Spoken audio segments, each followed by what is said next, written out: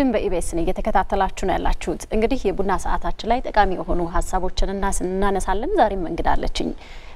የተሻለ ህይወት ወይም ልህቀት ኤክሰለንስ ግሬትነስ ላይ እናወራለን። ቃላቶቹን ቀስ እያለን እንተረጉማቸዋለን። ግን የተሻለ የላቀ ህይወት ሁሉም የህይወታችን መንገድ እንዴት አድርገን ማምጣት እንችላለን የሚለው ላይ ነው የምንሰራው።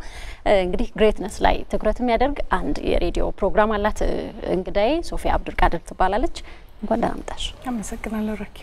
እሺ ግሬትነስ የሚለውን እንዴት እንተርጉመው? ተንተን ብናደርገው ይቀላል መሰለኝ።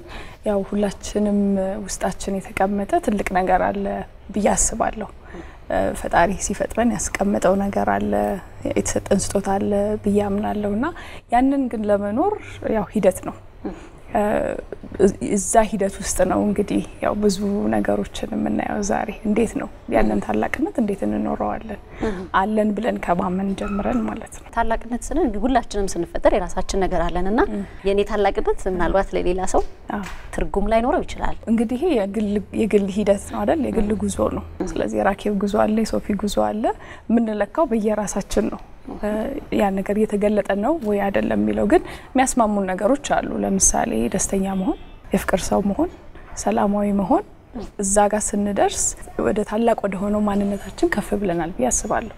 ስንወርድ ደግሞ ያው ከዛ እየራቀን መተናል የሚል ስሜት አለው። ታላቅነትን በየትኛው መልኩ ነው 12 ነገሮች ዘርዝራችኋል?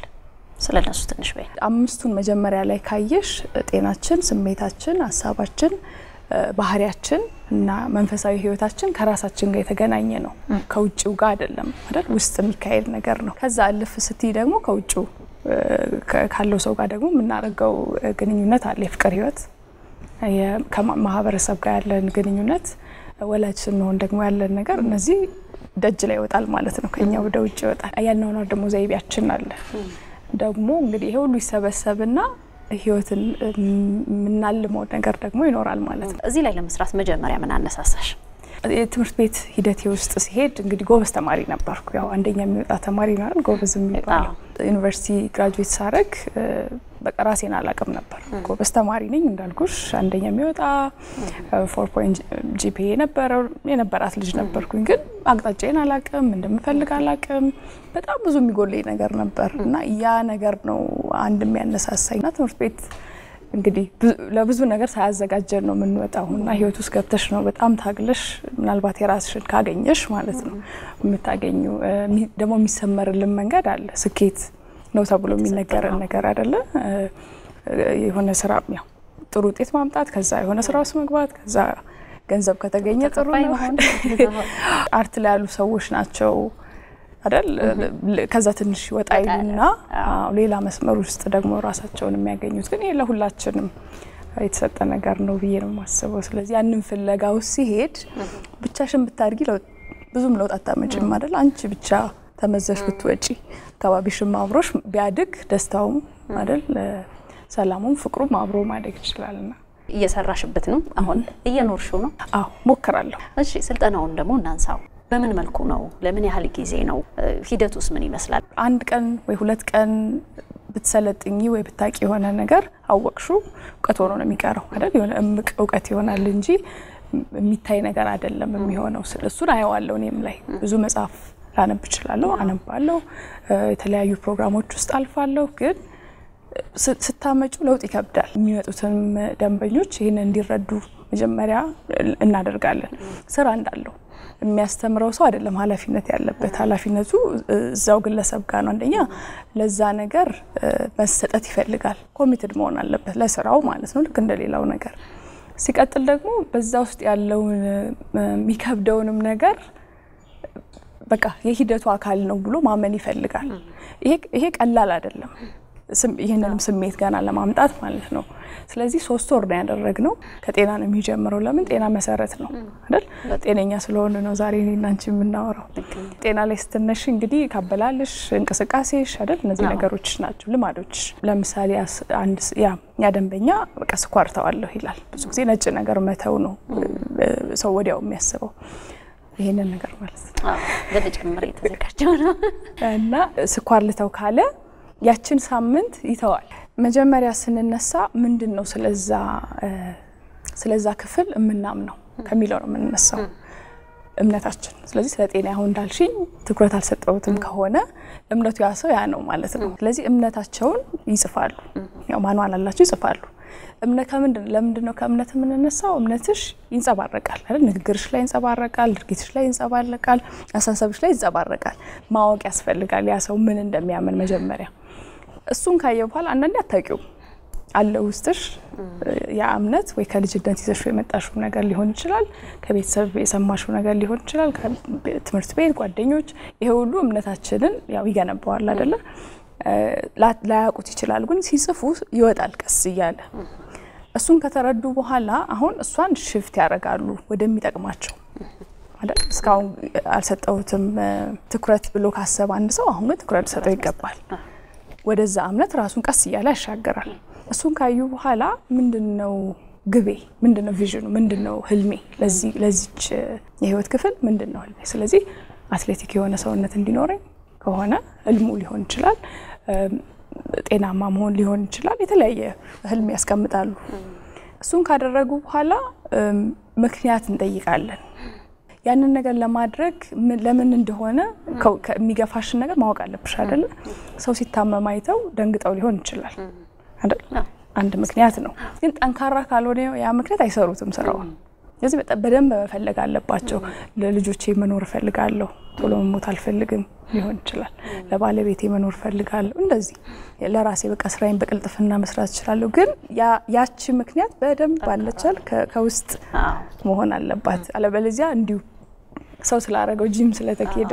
ምትሄጂ ምናምን ቆን ያው እንደምታውቂው የጥቂት ቀናት ነው የሚሆነው እንጂ አያዘልቅም እሱን ስኳር ልቅዳው የኔ ያለ ስኳር አንቺ እንግዲህ አላቅም ጀምራልሽ ዛሬ ስልጠናውን ቀስ ብዬ ጀምራሽ ስለዚህ እሱን ይሰራሉ ቀጥለው እቅዳቸውን ያወጣሉ ቪዥኑ ተቀምጧል አይደል ራእዩ ተቀምጧል ስለዚህ ለዛች ለተቀመጠችው ራእይ አንዲት ነገር ነው ምንላቸው አንዲት ነገር በዚህ ሳምንት የምትሰሩት እንዳልኩሽ ከባድ ነው አንዲት ነገር ስትሆን በቃ መሰራት አለበት ለምን የሚቀጥለው ሳምንት ሲመጡ ያው እኔን ያገኙኛል ጓደኞቻቸውን ያገኛሉ በግሩፕ ስለሆነ ስለዚህ ይጠየቃሉ ማለት ነው ያችን እቅድ ያስቀምጣሉ ከዛችን ይዘው ቤታቸው ነው የሚሄዱት ከዛ ይሰሩታል ወይ አይሰሩትም ግን ይሞክራሉ አንዳንድ ቀን ያው የሆነሽ ነገር ወይ የሆነ ቦታ የሆነሽ ኬክ የሆነሽ ስኳር ጣል አድርገው ምናምን ይመጣሉ የሚቀጥለው ግን አሁን ይገባቸዋል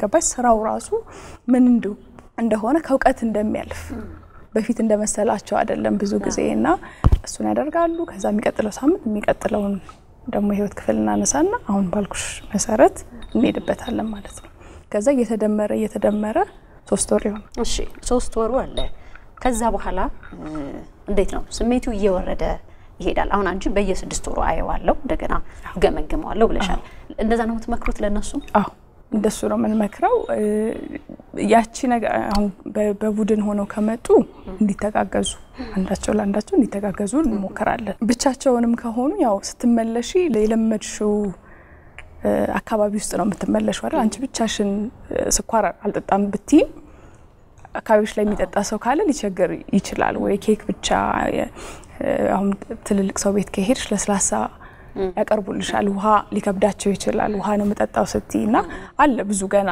የሚከብድ ነገር አለ ስትመለሺ ግን 3 ወር ጥሩ ነው ልማድን ለማሳደግ 21 ቀን የሚላሉ 90 ቀን ይባላል ያችን ነገር ግን አንዱ ትልቁ ነገር አለማሳለፍ ነው በቃ ኮንሲስተንትሊ ያችን ነገር ይዘሻት መሄድ ነው ትልቁ ነገር ተስሪ ይሰዳል ከዛ በኋላ ትክክለኛው የተሰጠኝን ነገር ወይም የላቀው እኔነቴ ወጥቷል ብዬ ላስብ ይችላል በኔ ልክ ግን አሁንም ልክ እንደ ስኳሩና እንደ ሌሎች ነገሮች አካባቢሽ እንደገና ተጽዕኖ ይኖረዋል ይሄንን መደክሚው በቃ ለዚህ ነው ምናልባት የማይታይ ይሆናል ልክ ነው ያደናቅፋል እንደገና አንዱ ይሄ ሂደት የሚፈጥረው ነገር እኔም ላይ ያየሁት ነገር ምንድነው እየተገለጸልሽ ይመጣል ማለት ቅድም እንዳልነው እምነትሽን ስታይ ህልምሽን ስታይ አይደል ከዛ ለምንድነው ማደርገው ብለሽ ስታይ ያንቺ የሆነው ነገር ማለት ነው አሁን የኔና ያንቺ ለያያል አይደል ግን ያንቺ የሆነው ነገር ግልጽ ይያለ ይመጣል በፊት ስትጀምሪው ነገር ይሆን ብዙ ነገር ግልጽ አይደለም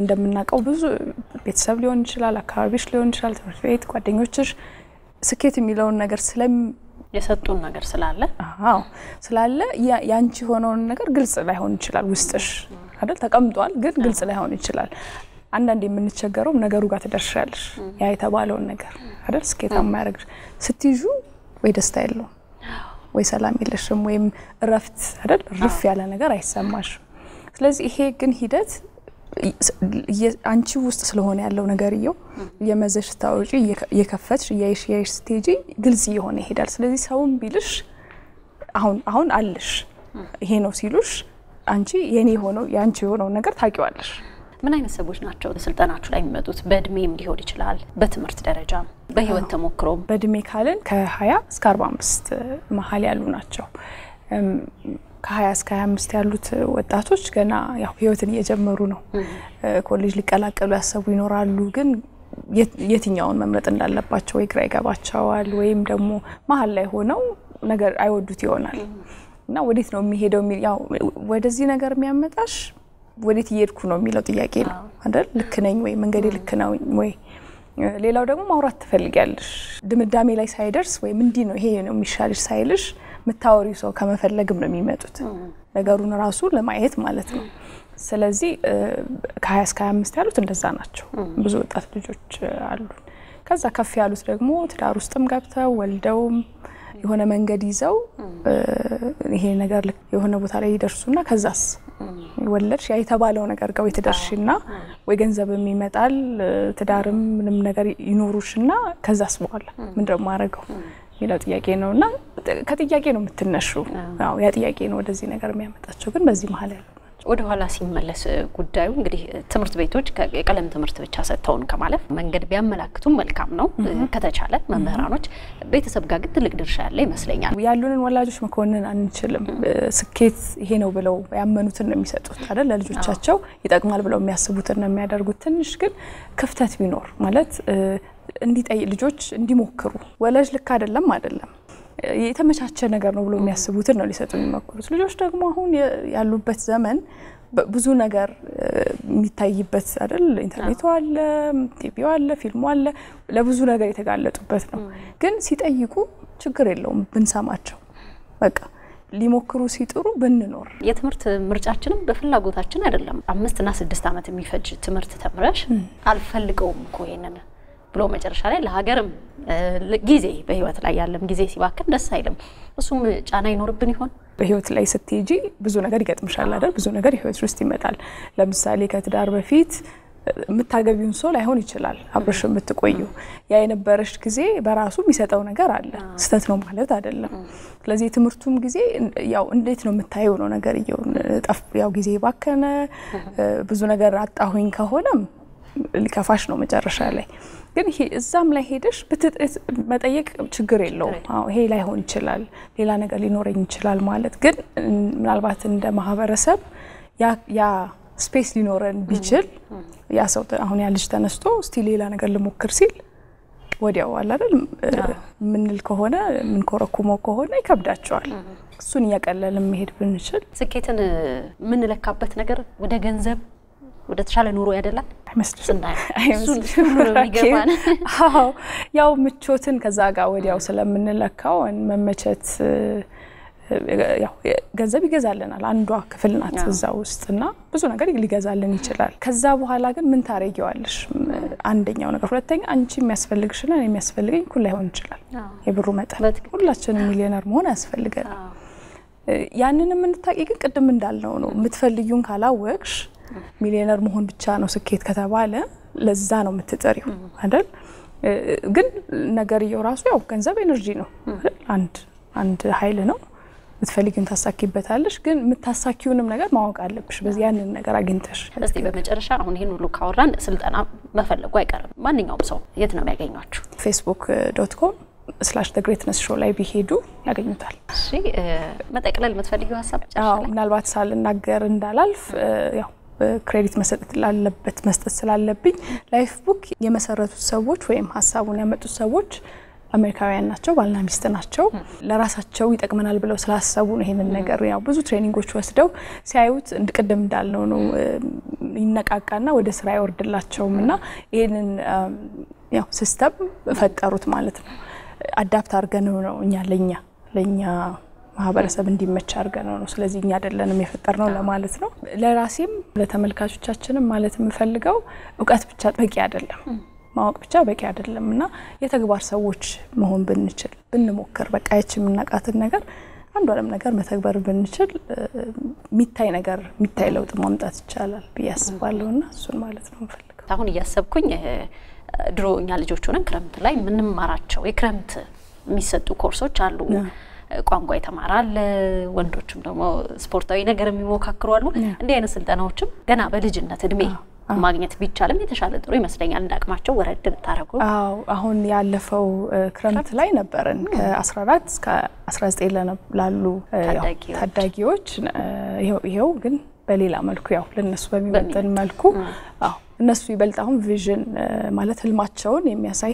ምናልባት ታቂ ይሆናል የቪዥን ቦርድ ሲባል ስለዚህ እሱን እንዲሰሩ ነው ያደረግነው ያው እየሰሩት የሚፈልጉትን ነገር እንደው በተወሰነ መልኩ እንዲታያቸው ግን ከዛ በኋላ ለምንድነው የምትፈልጉት ሚለው ጥያቄ ስትገቢ ያው በሚገርም ሁኔታ የቤተሰብ ጫና አለ ብዙዎች ላይና ግን ያንን ቀደም እንዳልነው ያንን ስፔስ እንዲጠይቁ ከዛ ደግሞ ወላጆቻቸውም ላይ የተወሰነ ስራ ሰርተናል እዚህ እንዲያደረግን ግን ለማሳደግ እየሞከርን እሺ እናመሰግናለን ሶፊ እናመሰግናለሁ ራኪ ዝግጅታችን ይቀጥላል ቆይታችሁ አሁንም ከኛ ጋር እንዲሆን በአክብሮት እንጋብዛለን